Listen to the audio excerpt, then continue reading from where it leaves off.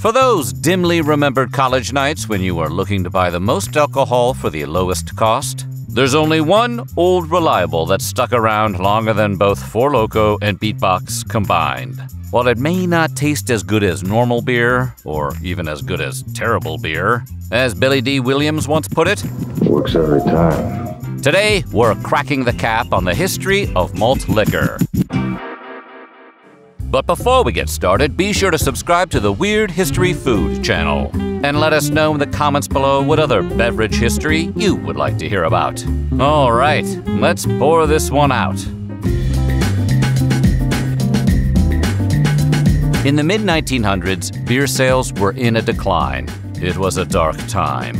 As wine and spirits became ever more popular in the United States, the beer industry fought to remain relevant. As a Hail Mary attempt to regain their previous status, these struggling brewers repackaged a Depression-era beer for a more upscale audience. It was called Malt Liquor, and it packed a bigger punch than its beery counterparts. The malt in malt liquor refers to a specific process during brewing, wherein grains, usually barley, are heated and dried out in order to release the enzymes required for brewing.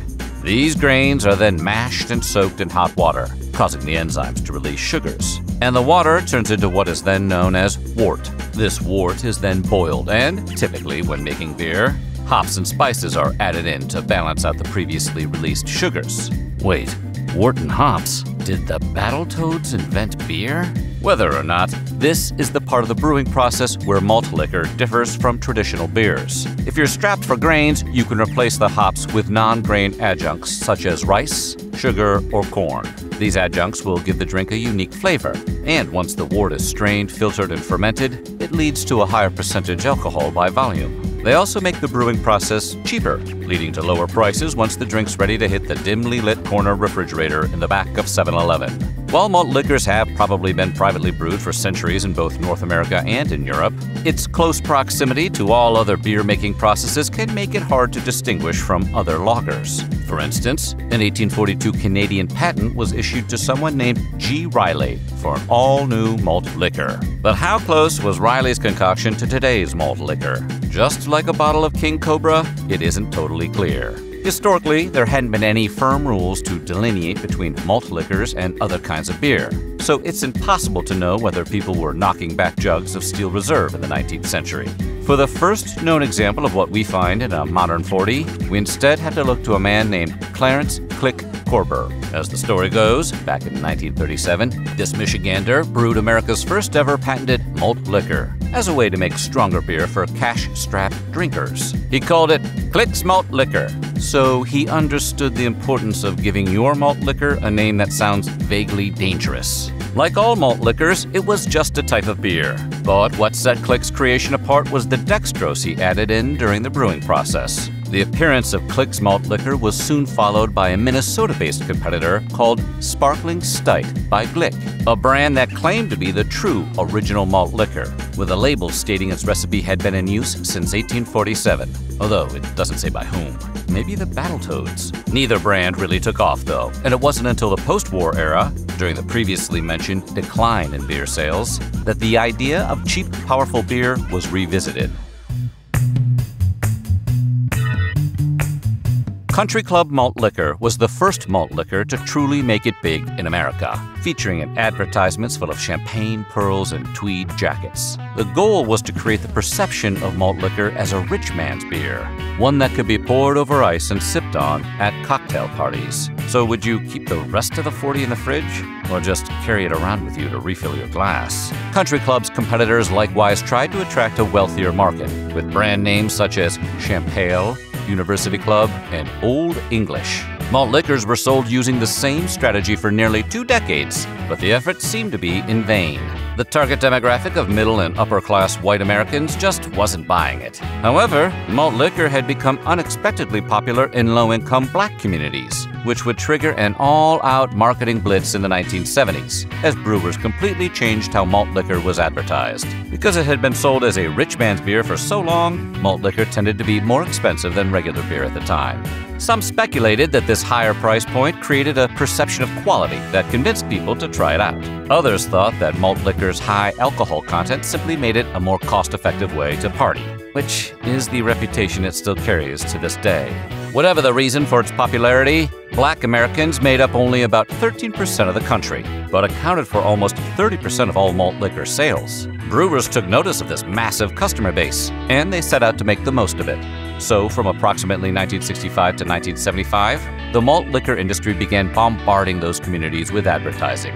At first, this meant shifting away from all-white cocktail party advertisements and towards ads that featured black celebrities like action hero Richard Roundtree and comedian Red Fox, along with ads that featured black couples sharing a toast with cocktail glasses full of malt liquor, still stressing the drink's refined image. But then, a certain malt liquor entered the scene, and the beverage's connection to Black America only gained steam.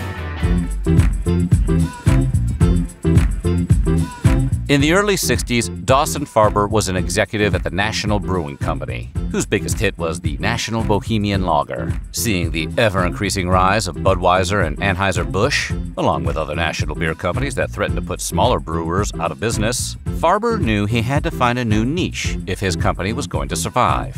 Yes, the people behind Natty Boh were about to make one of the most significant breakthroughs in the history of malt liquor. After performing some market research, he saw that Country Club was effectively still the only malt liquor game in town. That got him thinking, if he could produce his own competing malt liquor brand, it might give his company the foothold it needed to stay afloat.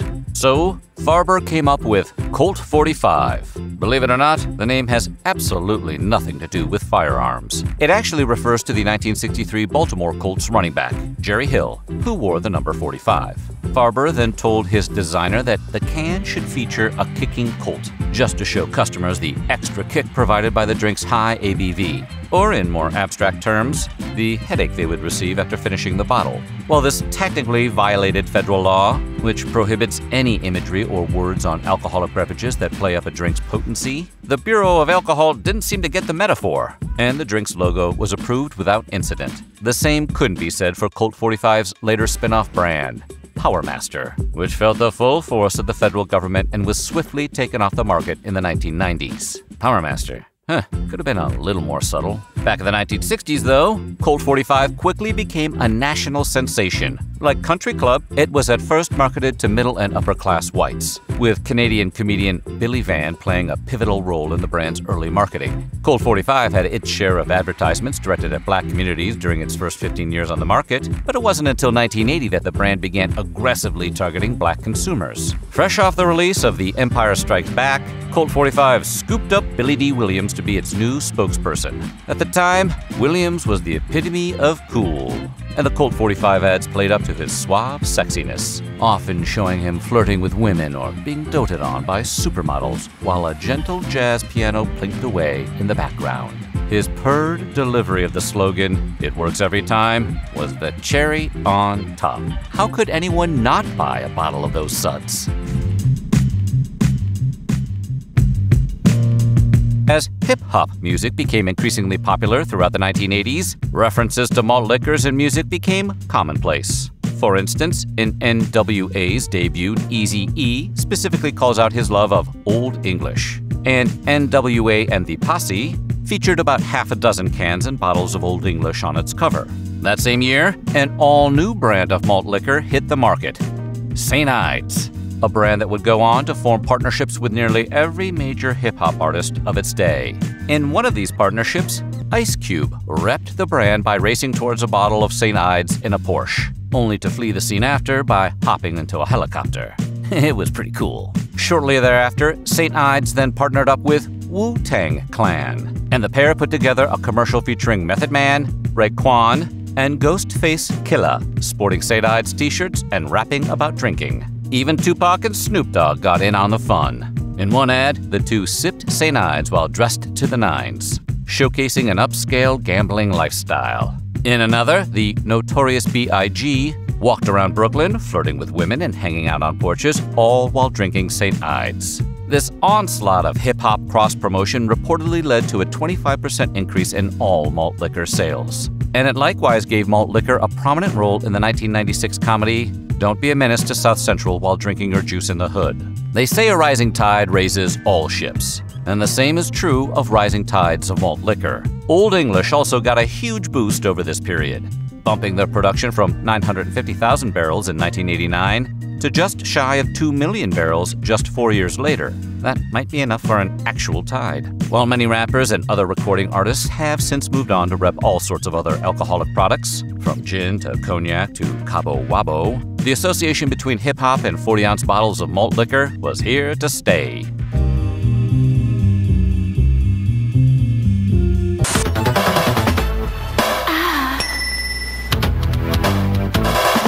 If you want to party and you feel loquacious, get up on this. My name is Cobra Man and I'm bodacious. Step on the floor and show us what you got. Hey, let's party. Till you lock. I said step on the floor and show us. Despite the popularity of malt liquor in the early 90s, not everyone was on board with its targeted advertising. For instance, in Public Enemy's 1991 1 Million Bottle Bags, the group calls out the damage heavy drinking has done to black communities, rhetorically asking how much violence has been committed after drinking down a bottle or a malt liquor six-pack. This came after St. Ides had allegedly used Public Enemy's Chuck D's voice without his permission, leading to a $5 million lawsuit against the company. In a later interview, Chuck D commented on the situation, accusing brewers across America of deliberately contributing to increased violence in poor black communities. And he wasn't the only one who felt that way. Many religious leaders spoke out against the targeted advertising as well. At the same time, a conspiracy theory began to proliferate, suggesting malt liquor was a secret eugenicist ploy to lower birth rates in black communities. Many started to turn against malt liquor, and by the late 90s, hip-hop and malt liquor went their separate ways, with only a few older holdouts like Snoop Dogg repping malt liquor brands into the new millennium. In the years since, malt liquor has only become more potent. Malt liquors that were previously around 6% ABV, such as St. Ides, can now be found to have ABVs over 8%, making them a common go-to for poor college kids looking to get the most bang for their buck. All the while, the beverage has been in steady decline. While these slowing sales still secure the malt liquor industry about $500 million every year, a Chicago-based market research firm found in 2015 that, nationwide, malt liquor sales were at their lowest point in nearly 40 years. Rather than throwing in the towel, though, Colt 45 took this as an opportunity to return to their glory days. In 2016, they brought back their old reliable Billy D. Williams, 25 years after his last Colt 45 commercial. The new Star Wars movies tried this same trick. The 78-year-old actor was as debonair as ever, but not even his timeless charm was able to successfully launch the malt liquor comeback story. Just let him try it again in another 20 years with J.J. Abrams. So what do you think? What's your favorite malt liquor? Let us know in the comments below, and while you're at it, check out some of these other weird history food videos.